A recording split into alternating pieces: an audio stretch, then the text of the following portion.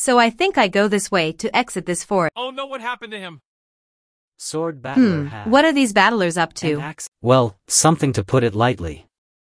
8 sword battlers insides out.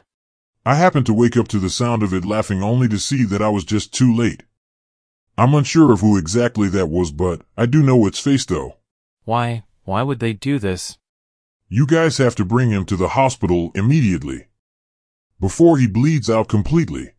Of course, we will get going right now. As for me, I can't go with you. Exec would want me back in Area 51.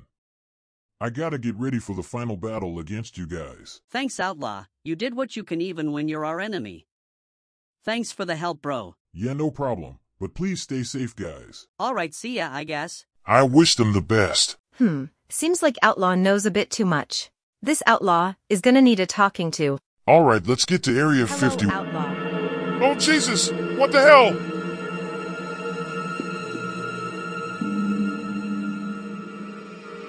Oh, hell no! You mean to tell me that I have a second chance at death? This can't be happening to me again!